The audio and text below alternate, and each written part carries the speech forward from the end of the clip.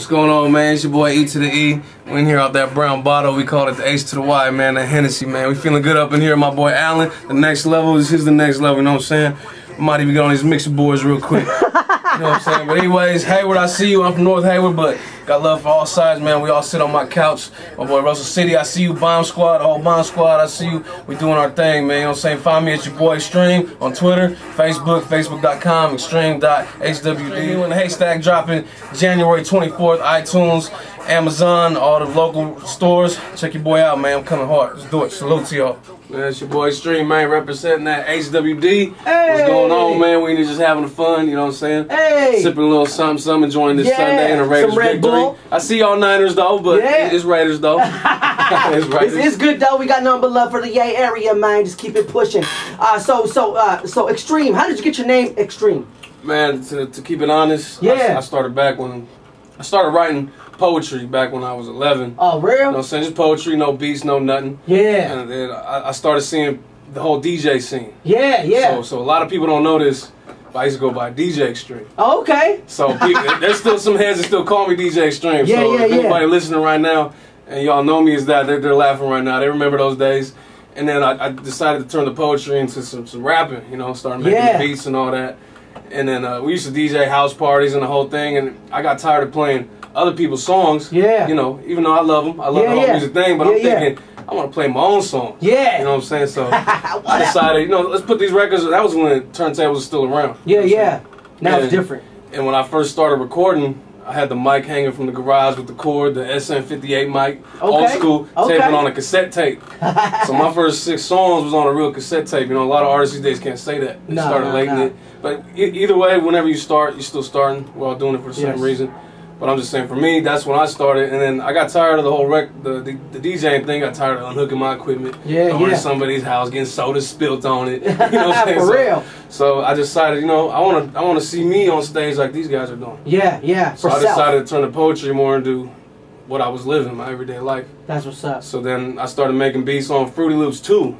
This was back then on Fruity Loops 2. All I needed to do was to kick the snare and a hi-hat. The beats were so whack. As long as I could spit the poetry, it was cool. Now, how long have you been doing this for? Well, I started taking the rap serious. A lot of people don't know this either. I almost joined the military. Wow.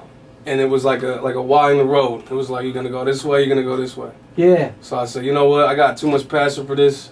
And the way the military looking right now, I'm going to go ahead and turn to the left. So I took the music scene, and now I'm in it to the end. That's what's up. I said, tell the people in the beginning, I'm in it to the end, join the bandwagon. Yes. Just keep it real. How many projects you got out? I only got 2. You got 2 projects? What's the name of those? Two technically pressed up. So 25 hours a day was technically my first album, even though I had little, you know, I had the Sharpie CDs flooding the streets before that. Start somewhere. But the first pressed up one was 25 hours a day. The name of it? Yeah. Okay. And I had... at that time, I put everybody on it that I was really messing with and believed in, and people who believed in me. Yes. You know what I'm saying? I owe the Gorilla Pits a lot. They looked out for me. Shout Mr. Fab was on there. Surf Talk, San Quinn. My girl Selena Marie. She be singing too. She's coming out of Hayward. She got a lot of stuff coming. And so that CD, to me, when I look back on it, it shows a lot of who my real family was at that time. Yeah, yeah. And those are the ones I'll never forget. That's what's up. And then I talked to Mr. Fab about a project, and I said, let's do a CD. So then we dropped a CD called Authors of Reality in 2010 in May. Yeah. And that had that was all exclusive beats though. It was a mixtape, but it was like an album. Okay. You know, so if you guys don't have that, follow me on Twitter, get it for free. Yeah, for your boy free. Stream. Wow. Just like spelled EXTREME. Yeah. YABOY. So you get it free on there.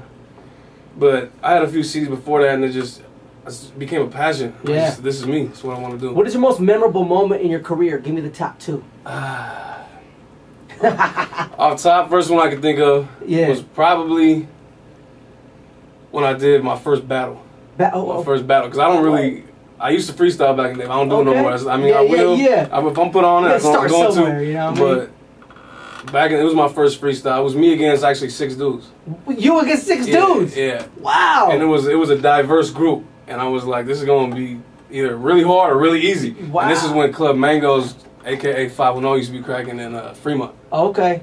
So we did it out there, and I ended up rocking. They had a live band doing it. And so to me, that was just a full feel, just to see it was like a club scene, but no club. 6 people at a time. Yeah. How did it go down? Like, what, you went, then they went? Yeah, and then it was 1-on-1. So I was really battling 6 people. Wow. So that's dope. Ended up rocking it, and then that's actually Fab was at that show. Oh, okay, that's what's up. Yeah, so that's when Fab started saying, okay, Extreme, that's my boy, okay. And, you know. And, what's up? And then my second one, I probably got to give a shout out to Andre Nicotina. Oh, for sure. That is, if you guys haven't met him or had a talk with him, I suggest you do. If you're an artist, meet up with that guy, sit down with him, because that guy will put you up on game. What kind of tips did you get from him?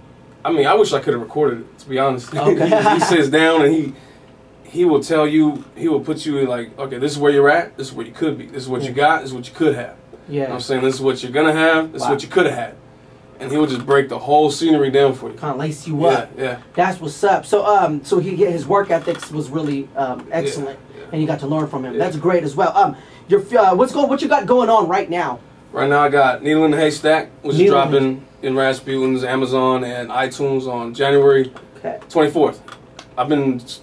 The way I look at it, it's been a whole year coming. I didn't drop an album or a mixtape or a compilation in 2011, but I look at it like this. Instead of making 5 hot songs a week, instead of making 5 okay songs a week, I'd rather make 1 hot one a week. Yeah, for sure. Yeah, that's how. If you leave the people waiting, at least they're getting quality.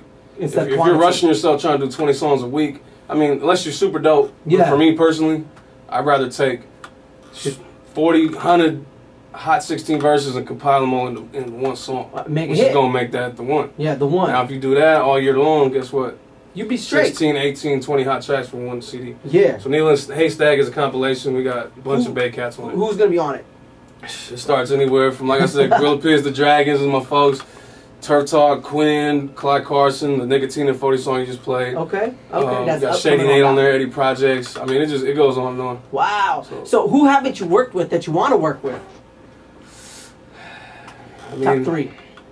I pretty much made that happen already. Like Bay Area wise. Worldwide. Not now worldwide. Let's go take it to the, I might as well tell you my favorite artist is Ludacris. My favorite rapper is Luda. Okay. That's my favorite guy. Yeah. And my favorite group is Outkast. Outkast, yeah, they got some And I haven't met any of them one day. Like, I want to shake Big Boy's hand. I want to shake Luda's hand. I want to shake Andre 3000's hand. Yeah. When Luda came right here to Cal State, yeah, I got so close to the stage, and my boy had to leave early. Oh. He was my ride, and that day was freezing. Oh. So we had to shake early. Almost. Yeah, but his security was so deep, I wouldn't have made it. Yeah. Well, give me 2 more albums. But he's coming though. Yep. He's coming. Okay, so the future for Extreme. There's a big future, man. Well, like, give us like a. I'm not stopping. You're not stopping. After the compilation, I'm doing a free internet mixtape, Dreaming Under the Influence. That one's more of just features of the people I mess with closely, Hayward Cats. Yeah, the stack. The underdogs. Yeah. The next generation. But see, Hayward is like upcoming. Oh yeah. You know what I mean? Like our city hasn't shined. Yeah, since Spice. Yeah. You know what I mean? But Spice was never really. Yeah. Hayward. Banging. Like, you know what I mean? We're gonna rep our city. The stack. Yeah. So contacts. Let's get out your contacts out there. Your links, Facebook, Twitter, YouTube. Well, I barely made a Facebook. I always said I never make one. Yeah. But then I started learning. Okay, some of my folks got Facebook that don't have Twitter. Yeah. Some of my folks got Twitter that don't have Facebook. I said, all right, I got to do it. Yeah, you got to do it. So it's the Facebook.com/extreme EXTREME.HWD. .HWD. And then my Twitter is your boy Extreme, but I'm gonna be changing that to Extreme HWD also, so they match. Okay, most definitely. I'm gonna go back to the original. Okay, most definitely. Shout out to Tombone, man. Yeah. You're the reason I got a Twitter, boy. So shouts out to the Pits as well, San Leandro, Monster Squad, Extreme. So shout outs. You got any shout outs out there for anybody, man? Just the dudes be making my beats tracks, FDR. Yeah. You know what I'm saying? And like I said, Gorilla Piz, Dragons, they come a long way with me too. I owe them a lot. Yeah. Turf Talk, Fab, those guys, and can't forget my boy Nuck. Trump. Always look out for me. That's my folks. But Mo Green, Cole Deasy, they be on the beats. Yeah, for sure. And Rob E got a few joints on Needle and Haystack also. Yeah. So I mean, my team is strong. Is it already finished, the project? Oh, yeah, it's getting mixed and mastered. Oh, it's already getting mixed and mastered, so it's already done. Yeah. Okay, so what is there a release date? That's why I said if I had had the mastered version, I would have brought you some more. It's good. Previews they don't even know. I got Spice One on the joint. Also. Oh, shout out to Spice though. We got Spice can't drop a Haystack CD without Spice. Oh, you can't. You know what I mean? That's like the pave the way. OG. Shout out to Stack Life for making that happen too, man. That's my folks right there, South Hayward. Yeah. Like I said, man, it's me, E40, Andre Nicotina, I'm the first one to make this pair happen. So it's called Just Lay Back.